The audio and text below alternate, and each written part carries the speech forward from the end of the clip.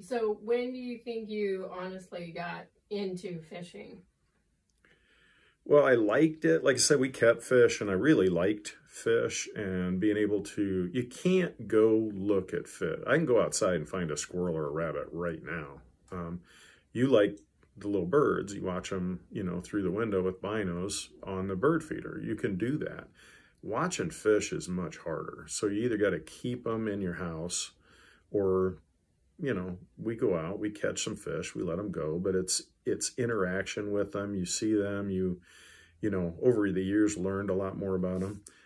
The first time I went fishing, other than just going to the lake, I went with my uncle, who was an avid fisherman, died young, unfortunately died in his 50s, younger than I am now.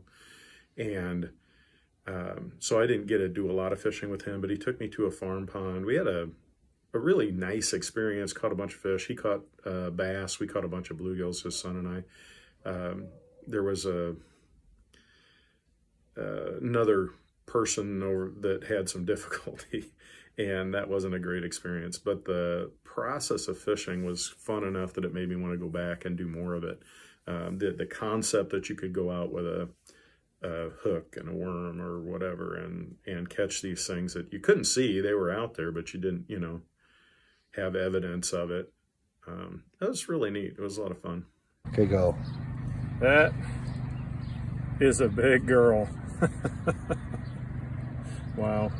That's fat. Thanks for joining me today, and we are doing this in multiple parts.